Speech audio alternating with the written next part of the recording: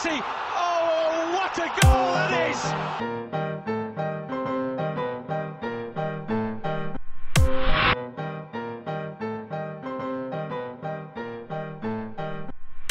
I'm Gian from Thai League Central. Thank you very much for having me on the Bola Bola show. Hello, everyone, and welcome again to another episode of the Bola Bola Show. It's me, Alvin, here, and together with me today is my buddy Steven. So, Steven, how's things, man? Hey, Elvin, things are pretty okay. Going through middle of another lockdown.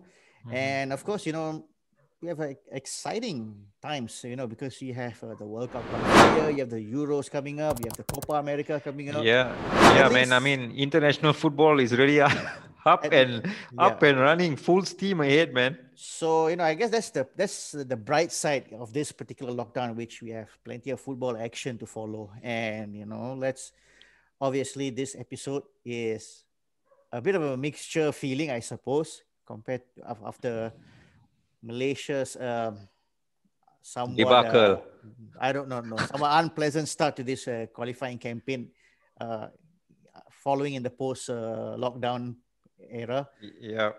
I mean, what's your take? What's your take on that UAE result? Honestly, I didn't expect that result. I thought that I did kind of felt that it was going to be pretty tough to compete against UAE because overall they are a very good team. But I also had a little bit of hope that because it's a pandemic time, preparation hasn't gone smoothly for so many teams. Everybody is sort of like starting from more or less the same level, starting from scratch, trying to get things back in order. So I kind of felt that maybe we could have at least tried to get something out of this game. Maybe a draw was possible. But even if we did lose the game, I was expecting maybe a very tight result. Just didn't expect us to concede 4 goals and especially 3 goals in the last 10 minutes. Overall,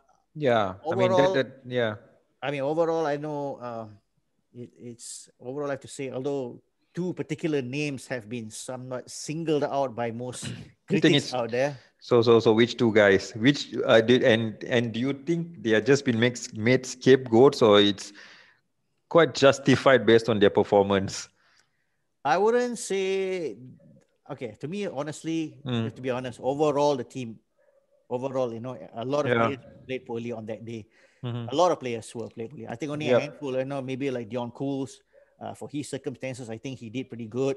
And of course, Kobe Nong was, I think he tried his best. He did okay. Yeah.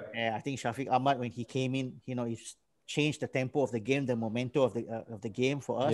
Yeah. But I think he had quite a good chance also. It just went wide. Yeah. But if you look at overall, players like Sumare, Safawi, quite a lot of guys, they weren't really at their best on that day, to be honest. So at the end of the day, you win as a team, you lose as a team. But I just didn't quite agree on the fact that both Dipola and Liridron were in some ways being highlighted the most due to the fact they were naturalized football players, and on that basis or reason they were called out the most by most football critics. I'm not too sure how these 2 guys actually, especially in Dipola's case, overall, I honestly speaking, kind of surprised that his name was thrown into the mix in the Malaysian national team setup. I know he is eligible to get the Malaysian passport, but I just didn't understood, what's the logic of behind his inclusion of the team. Whether the coach had a say in it or what, I have no idea. What about Dion Cools? Do you think it's a decision they rushed too soon and to throw him into the mixer for this game? Yeah, yes and no. Why I would say yes, because he just arrived. I wasn't really expecting him to start in this game. I thought that maybe he would be much more better equipped to start for the next game against Vietnam. Yeah. Because he just arrived, and I think he only had 48 hours or something. Yeah, exactly. To get used to, so I didn't feel it was ideal situation for him. Because he's got the build. He's got the build that kind of relationship with the squad. I'm not sure how many of them he actually knew. Maybe before that, I'm not sure if they had a Zoom call to introduce each other. I'm not sure what happened behind the scenes there. You see, but to just put him into this, this this kind of game was, to me, I think it was too soon. Yeah. Mm-hmm. Yeah, and also as he played as a makeshift centre back on top of that, right? Because And naturally he plays in right back. yeah, That's his. I mean, that's exactly. his natural position. But for this game, I think he was placed in the centre back. I think he did okay for that role. Not too Mhm. bad. I mean, not too bad. But yeah, I somewhat think that maybe rushing him too early for this game wasn't somewhat an ideal decision. But overall, he didn't do poorly. He did okay for his circumstances. Mm. But the thing is with the Malaysian team, I think they're really self-destructed, because goal difference is gonna play a big part in this group now, because the group is Yeah. it's still very open, right? And to just throw away that especially the last two goals, right, in injury time, deep in injury time, you can see the Malaysian players are just like, their heads are down.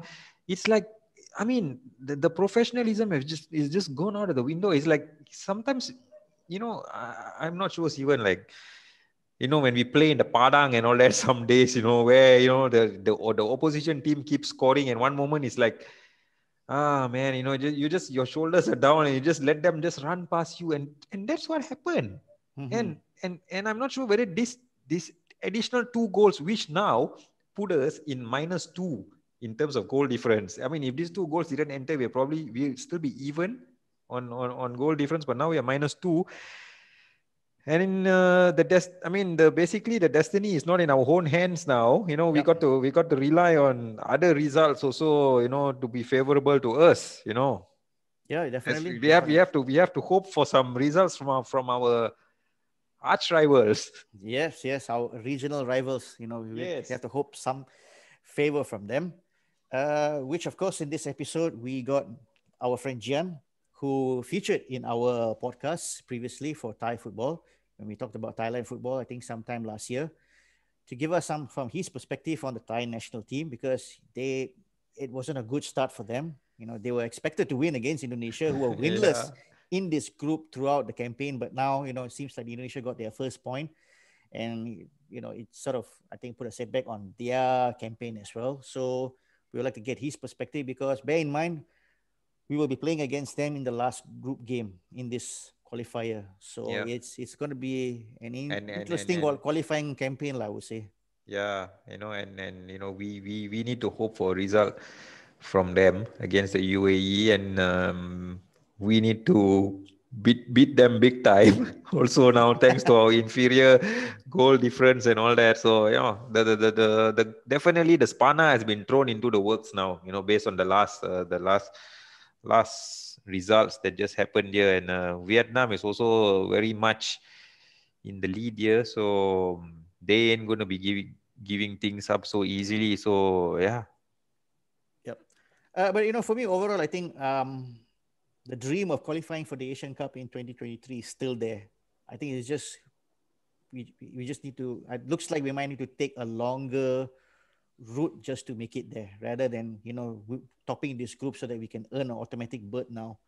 I wish we could have. I wish we could do it, but it doesn't look likely at the moment.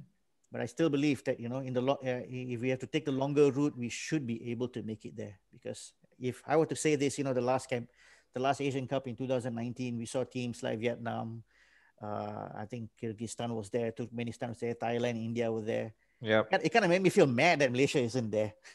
I mean, we had 24 teams qualify, yet we couldn't be one of those 24 teams. I truly believe that, the players, coaches, everybody, fans, we don't like to make up for that missing moments in 2023. Yep. Fully agree with that. And so it's basically left with the two games, the final two games, the Malaysian team has to really, really step up. Yeah. Against Thailand, and then and then it'll be the big one against Vietnam. So Malaysia has to win those two games and really solidify their position, maybe those 2 wins might not even be enough to get them into the next stage of the World Cup qualifiers. Of course, that will be the bigger prize for me. Ultimately, if they can do it, because you must understand Malaysia is still in here with the running. You see, there are many times we as Malaysian fans we have come to this point of time where we know, okay, we're just there to just complete the fixtures, and finish off the group. We are like too far ahead from catching up with the leading pack. We are still in there with a shot. Yeah. Let's hope for the best. Yep. But anyway, we like to end this segment. We'll be back after this with Gian to talk a little bit about the Thai national team. And of course, what can we expect in the last game between Malaysia versus Thailand. Stay tuned.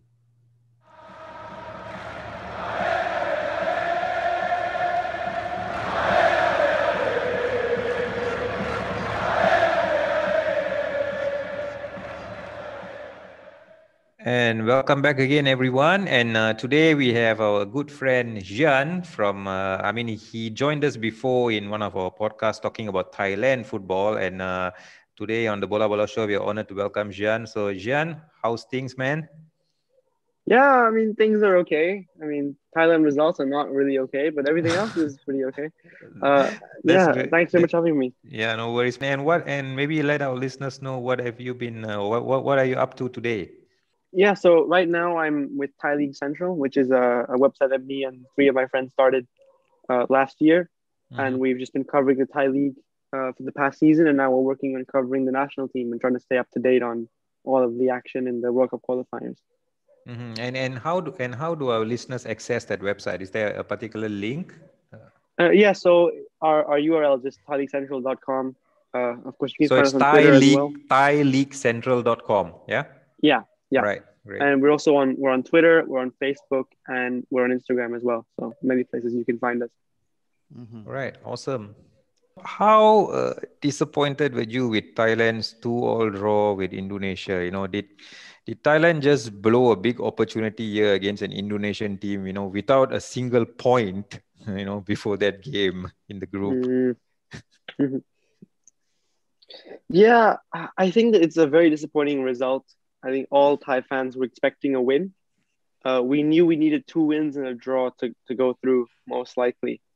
And when you look at the table, of course, Indonesia had no points before this. You'd think that this was the right place to get one of those wins. And we haven't. The reaction has been pretty negative, unfortunately, from the Thai fans, which is worrying for me for what's going to happen for the next 2 games.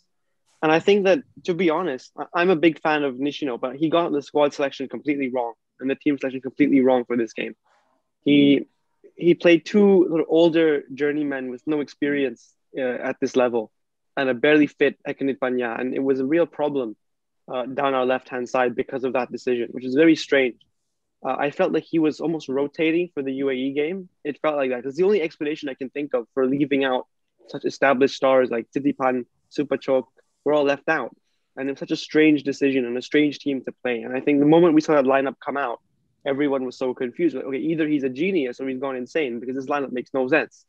He played a center-back pairing that had never played together before at this level. I think he's played 4 different pairings in the 6 games that we've had. And every game we've looked defensively shaky. And it's something that he hasn't figured out since the start of this campaign. And it's quite sad because I thought we were pretty incredible for the first 10 minutes. I don't know. Yeah. You guys had a great goal. Had a great goal as well, right? To start off the game. Yeah, we were pressing them so high. We were winning the ball back in their half. They never got in our half. And then suddenly one ball comes in and our center backs look completely lost. Like, deer in headlights for the rest of the game. Every time Indonesia got into our box, it was a goal. So to see that collapse it was so disappointing. And we had like a foreshadowing to this in the friendly because we had a 2-goal lead against Tajikistan and we drew 2-2 in the previous friendly. So it was just, defense is a real problem for us. And when you combine that our defense is already weak traditionally and you add this constant rotation at the back and these strange team selections, it's really worrying for a Thai fan. Yeah, and as what you just pointed out, I think it was pretty clear that first goal, the defense was totally dumbfounded. But do you think it's also a moment of brilliance from the Indonesian midfielder to actually send in that pass? Oh yeah, it was an incredible pass. But I mean, Yeah. from my perspective, I'll always look at why was Manuel Beer trying to play offside when nobody else in the back line was trying to play offside. You know, he just Yeah. steps up to try and catch him offside, but no one else was doing it. So I Mm. was, yeah. I mean, the pass was great, but there's that angle to it. Okay. All right. Mm. And you know, it's pretty much I don't know whether to say it's a very depleted Thai team, because you know there's no Chanatip, there's no Tiraton and Terasil. What's your overall take on the squad players selected by Akira Nishino? I mean, do you felt that there was some glaring omission in this team, or some players that he could have brought together in this campaign in the absence of these main players? Yeah, so I mean, the first thing that you have to know about this Thailand squad is that it's a 42-man squad, right? Which is, I think that's crazy from my perspective, because he picked the 42-man, originally 47, I think, until some players dropped out due to injury. All three of the players you mentioned dropped out, and it became a 42-man squad. And then we thought he's going to narrow it down to 23 and then get on the plane to the UAE. But he decides he's going to bring all 42 to the UAE and select a different 23 for every game if he needs to. So he has everyone to pick from. And I think that was just a strange decision. It just makes squad management so much more difficult than it needs to be. And it just, you know, and even with the 42-man squad, he somehow managed to leave out some players, which I thought should be in the squad. And he's left in some players who I don't think should be anywhere, you know, near the squad, or some players who shouldn't be in the starting 11, which were the starting 11 against Indonesia. So, you know, to take some examples, I'll go to left back. I think left back is the perfect example because it's where we lost Tiraton. So he has Sasalak, who is at Buriram right now, and he's just signed a deal to go to Jeonbuk in Korea. So he's clearly a very talented player. And after Sasalak, we have many options. He has two young players, Chatmongkon from Chonburi and Watanakon from Muangthong, who had amazing seasons, first like full campaigns in T1. They were very good. And he has Surya Singmui, who I think is 24, 25 now. And he captained Thailand U23 team in many big tournaments. But instead, he's picked Ernesto and Santapon, who are both in their early 30s and have never played a Thailand game at this level before, a senior international game before, or any international game before, actually. And Ernesto went straight to the starting 11, and he's become the scapegoat for the first defeat.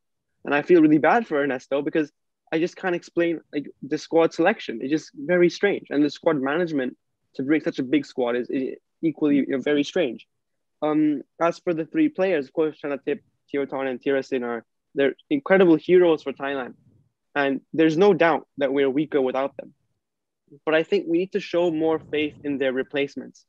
At number 10, we had Tanawat, who is a young player at Leicester. He's been playing regularly for Leicester's U21 side in the Premier League 2, and he's been scoring goals for them. He scored a goal against United U21s. So he's a talented player, and Leicester sees something in him. He's made the bench of the Premier League squad over in Leicester. Sasalak, like I mentioned, has been scouted by Jeonbuk, and he's going to sign for them. So there is a lot of potential, a lot of young players who can step up. Of course, Supachok, Supanat, Ekanit, like we've seen. If we believe in them, they can become the next heroes for Thailand. But the problem with Thailand's squad, and this is something that Chanatip himself said, although I think he said this in the context of playing for Muangthong. He said that basically Thai players look up to these older guys, the Chanatips and the Tirasins. And instead of saying, let's say you're a young player in Chanatip's position, instead of saying like, okay, I'm gonna go and I'm gonna play really well, I'm gonna replace him and I'm gonna become the next player, I'm gonna take his place. Instead, they say, okay, thank God Chanatip is here, he's gonna save us. He'll make sure we win, he'll save us.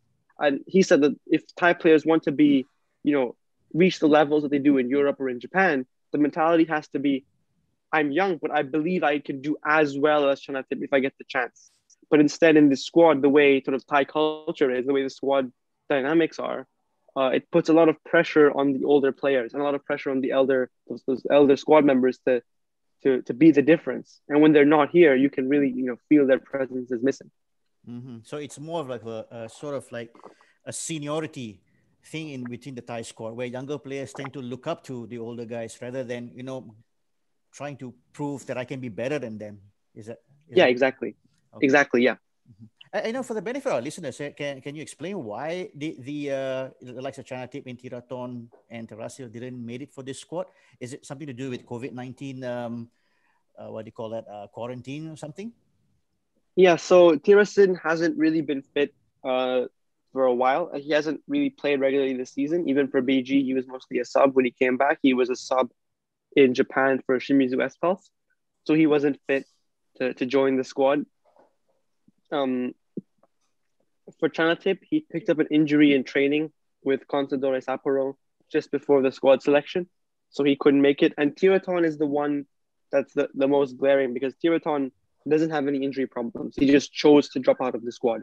He just dropped out because he didn't want to do the quarantine on the way back to Japan. He didn't want to miss so many games for Yokohama and be away from his family for so long. And he got a pretty negative reaction from a lot of Thai fans initially. And he even, I think he lashed out back at some on social media. And I think it's cooled down now. But Thai fans are pretty disappointed to see that Siraton, when he was the captain in some of the previous games, and he's a player that Nishino really trusts to sort of turn his back on the national team. People were quite upset with that. But I think now, what's gone is gone. What happened has happened, and it's important to make the best of the players you have with you in the UAE right now. Mm-hmm. Yep. And Gian, as we speak right now, Thailand is gearing up to play the UAE. So what's your expectation from this game, and how do you think the result here will have an impact in the last game against Malaysia? I hate predicting things because I always curse the team. I don't want to do that. I don't want to predict anything. We got a few more hours to go before the game. Yeah, no, I'm not going to predict anything. It's not. But as for what will happen if we beat the UAE, which will be very difficult, but we need to do it. If we don't win, I think we're out of the running for World Cup qualifying. So we have to win. And if we win, it will be a massive confidence boost. Everything will still be to play for. The chance next round will still be, an option, to get through. So that will make the last game against Malaysia very significant. And as a Malaysian fan, we hope you guys beat the UAE today. Yeah, we'll avenge you. No worries, we'll avenge you. We've got this. But if Thailand don't win, they're effectively out of the running, right, for the World Cup qualifier. But there's still the third place to fight for against Malaysia to get into the third round of the AFC Asian Cup qualifying to avoid the playoff. But I think even if Thailand come fourth, we've collected a lot of points off of other teams. I think we will come in the top ranked fourth place team for sure if we come fourth. I'm pretty sure of that. But for Thailand, it'll be a pride thing. I think to come fourth in this group will be a big wounded pride for Thailand. When a few years ago, they were the best in Southeast Asia. And they would reasonably think we can actually win this group. Thai fans would have thought to come fourth in this group would be quite a big disappointment. So I think that no matter what happens, Thailand will really want to beat Malaysia just to make sure they can finish as high as possible in this group. And really, if we don't win today, it's going to be mostly for pride. But pride is important in international football. So it'll be an important game. And Steven, you did mention to me that because of North Korea, the results against the last place team is not going to be counted. Is that the case? Yeah. Basically, since North Korea pulled out, so for every team that finished second in the group, I think Gian can correct me on this. Every team that finished second in the group, their result against the team that finished the bottom, whoever finished the last, will not be counted. It will be sort of forfeited. So it's just going to be the result between other teams in the group. So at the moment right now, it's not really looking good for Malaysia. Even before the game against UAE, it was obvious that, our two victories against Indonesia is not going to be taken into consideration anymore. So we just had to win whatever games that we have to play. Obviously, now, the situation has changed a lot after the game against UAE. Of course, Thailand's draw with Indonesia sort of, kept things open a little bit, but it's just made the road ahead a bit tougher for us. Mm-hmm. Okay. Yeah, from what I understand, it's your points against Indonesia within the group, they still count as normal. But when you go to the rankings of the second place teams, the ranking of the fourth place team, yes, then they no longer count. So Malaysia have 9 points right now, but in the fourth place ranking, they only have 3 points because 6 of those points were against Indonesia, which is quite a shame. But on the other hand, I think someone pointed out that in the other groups, right, the last place team is fairly weak, so they get the other teams have big goal differences that they win by against the lowest place team. But in this group, Indonesia is a lot stronger than the other bottom place teams in the other groups. So we don't get the chance to get the big goal difference the other teams do. So by taking it out, we actually benefit a little bit because we don't have our goal difference suddenly becomes less bad compared to the other team's goal difference, if that makes sense. Okay. All right. Yeah. So, obviously, if Thailand doesn't make it to the next round of the World Cup qualifier, do you think that this is somewhat considering taking a few notch down? Because, considering how far Thailand football has progressed over the last 10 years and how well they did to some extent in the last World Cup qualifier for Russia 2018. I mean, what's your overall view on the progress that Thai football has made based on this current qualifier? Yeah, I think in some ways it's definitely true. If you look at it purely from the perspective of results, for sure, it looks like we've regressed a lot to make it to the next round of 2018 and not to the next round of 2022. That's quite a big drop, I think. But I like to take a bigger view of it. And if we look at the actual strength of the playing squad and the depth of the playing squad, I think the squad, the first 11, if we have Chanatip Kiraton is stronger than it was 4 years ago. I think our squad is deeper than it was 4 years ago. And to be honest, I think that we've had a very tough group. It's not the toughest group in the entire qualifying campaign, but it's certainly tougher than other groups that we could have had and we could have been in. And I think what goes hand in hand with that is Thailand's position in Southeast Asia, because in the past, Thailand would look at a chance to play only ASEAN teams to get through and say, oh, we can do that. But now we no longer dominate Southeast Asia. And for a lot of Thai fans, a lot of the very patriotic Thai fans, that is a sign of regression for them. But for me, I don't see it like that. I think that it's a good thing that Malaysia have gotten better. I think it's a good thing that Vietnam have gotten better. Indonesia look like they're going to be getting better in the next few years with the way things, Shin Tae-yong coming in and the squad he's picked. And I think if we have a stronger regional rivalry, stronger regional clubs, we'll all benefit on the Asian stage because now we have to all push ourselves to get better. And I think we'll all get better together. And I think that's a really good thing that I want to see happen. So when Thai fans say, oh, we used to be the best in Southeast Asia, now we're not, therefore we've regressed, I don't believe that to be true. Certainly we've stagnated. I think we haven't grown as fast. We haven't grown as fast as Vietnam or Malaysia. That's for sure. But those other factors make a difference for me. This group is harder. Southeast Asia's teams are better, and all these other things. I think I factor them in when I say I don't think it's actually that big of a regression. A lot of fans don't agree with me. A lot of fans see it very clear cut, and they say, "Okay, we haven't made it, therefore we've gone backwards." I personally don't see it like that, but I think most Thai fans you ask will see it like that. Okay. And okay, World Cup qualifiers aside, what should be the next realistic target for Thailand? 2023 Asian Cup, perhaps? Yeah, I think we have the squad and the talent to make a big splash at the next Asian Cup in 2023. So getting through qualifying will be very important. If we have to go to the next round of AFC qualifying, that'll be very important for that to get through in a strong way to set ourselves up well to be in the tournament. Yeah. But I think before that, there's a lot of important tournaments coming up as well. So I think this year's Suzuki Cup will be very, very heated. I think Thailand is very eager to take back its place as the number one in Southeast Asia. I think that this will be more important than ever to Thai fans. So we have to win. We have to prove that we're still the best because Vietnam gained so much ground and it's scary. So I think that this will be a very, very significant Suzuki Cup, possibly more heated than we've ever seen in recently. And I'd also encourage fans to follow the U23 team because they have a lot of stuff coming up that's really important. And those players will be very important to us in the future. So the SEA Games later this year, and next year there's the U23 AFC Asian Championships and also the Asian Games in 2022. So those are all very important tournaments for that generation of players who will be coming up. But yeah, the 2023 Cup is quite an interesting tournament for us because we still have some of the best players from the previous generation will still be in their prime years.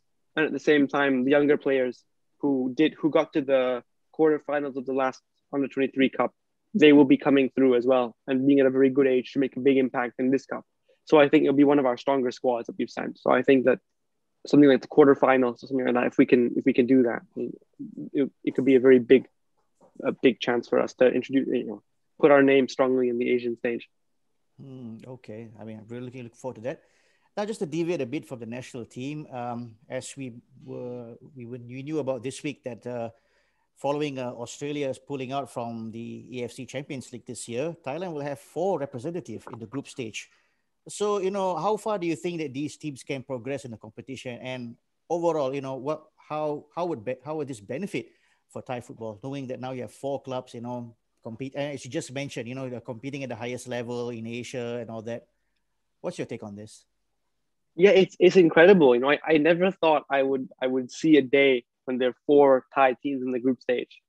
I mean, we have to remember there's only 4 teams because of other teams dropping out, right? So Jiangsu, Suning folded and that allowed Ratchaburi to get through to the group stage, and then recently the Australian clubs dropping out allowed Chiang Rai to get in. Sorry. I think that it's very important for us to grow our coefficient lead over Australia and keep these spots that we have, which is 2 group stage and 2 qualifying. And the fact that they've dropped and we have a chance now to pick up a lot of points in the group stage if the clubs do well, this could be a really big turning point for us. And I think in Thai football, it's been a very tough couple of years. We've had problems in the domestic league with COVID, with the TV rights deals, the national team not doing so well. It's been really frustrating. I think this is the moment that Thai fans, things can turn around. If suddenly Thai clubs do well in the Champions League, everybody can be optimistic again. Everybody can be excited again, and they can turn everything around. As for how many teams get through, it depends on the strength of the groups, of course. I'll just go through the groups really quickly. I have them down here. So BG Patum, who are the champions, they have Ulsan Hyundai, who are the defending AFC champions. They have Viettel FC from Vietnam, and the last team in the group will be either Shanghai SIPG or Kaya from the Philippines.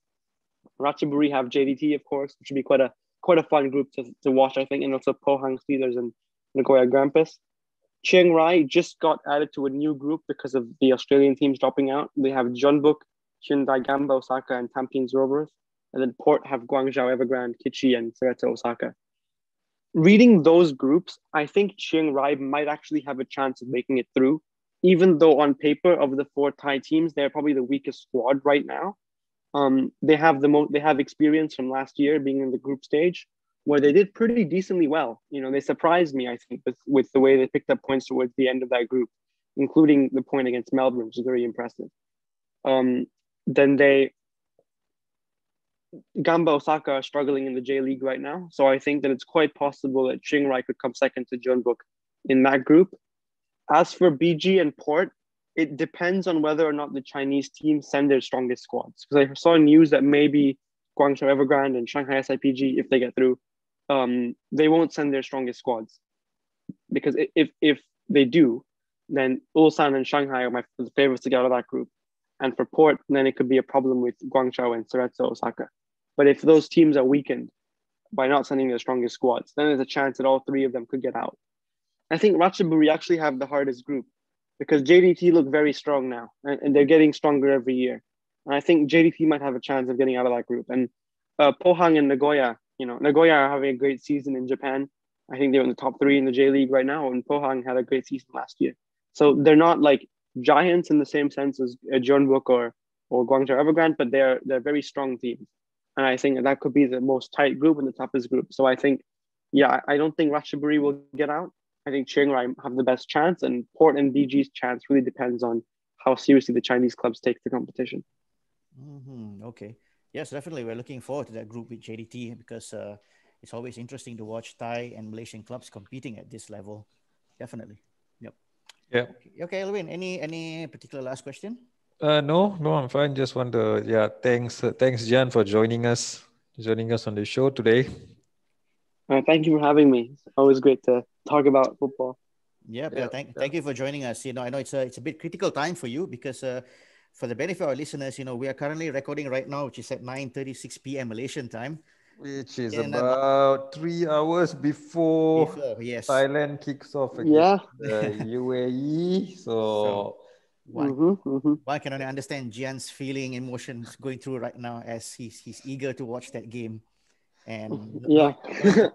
knowing the fact that everything hangs in the balance in this game for everybody in the group. So yeah, not just for you guys, even for Malaysia. For the Malaysian team, we So need. you want us to We beat want them. us. You can beat us.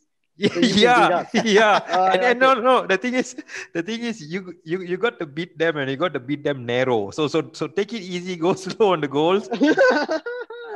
I don't think we're gonna win heavily anyway. I don't think it's impossible. And then we got to beat you big time. So it's really a big ask. Okay, now also for me, I'm a big Indonesia fan now. Come on, Indonesia, come on, take points off Vietnam, take points off the UAE. Because this group is so fun. This group is so fun. And Yes, I remember when the draw happened, everyone was like, "Oh, that's not a bad group," and I was like on the floor. I was like, "This is terrible. This is the worst group we could have got." And I felt it right away. Like, we're not going to get. Like, this is such a tough group. Like, if we got this another group where pot 4 and pot 5 were weaker, we could have done. I think Malaysia might be the strongest team in pot 4, and Indonesia the strongest team in pot 5. And it's just such a tough group. It is. I mean, even when the groups, when the draw was made, I felt that for Southeast Asian teams, all four of us had a very, very good chance to do well in the group.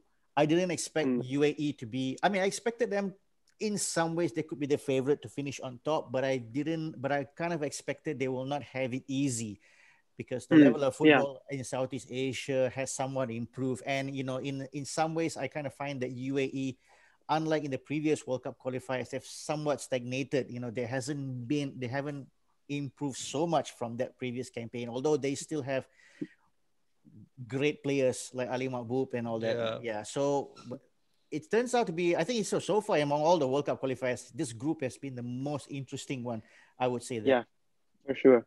Yeah. I mean, I think they underestimated us, the UAE. I think they might have underestimated us, Southeast Asia in general. And I think it's quite sad, because I think both Thailand and Vietnam could have made the last round if they were not in different groups. But now it looks like only one's going to make it. And that's quite sad. We could have had more Southeast Asian teams in the next round, but this is how it is. It is what it is. Yeah. Okay. Anyway, Gian, thank you so much for joining us. Taking your time to speak to us. We appreciate the insight as to what we can expect from Thai national team in the next 2 World Cup qualifiers. Any last word from yourself? No, just thanks for having me on, and hopefully you guys get the results you want. It's not against us, and hopefully Malaysian football keeps improving, because the more you guys improve, the more we improve, the more everybody in Southeast Asia improves. I think that instead of being rivals, we should be friends and improve together. And I think that's what the takeaway from this group has to be. Yeah, that'll be nice. That'll be nice. Totally agree on that. Okay. All right, folks, with that said, this will bring us to an end of another episode of the Bola Bola Show. And stay safe, take care, and goodbye for now.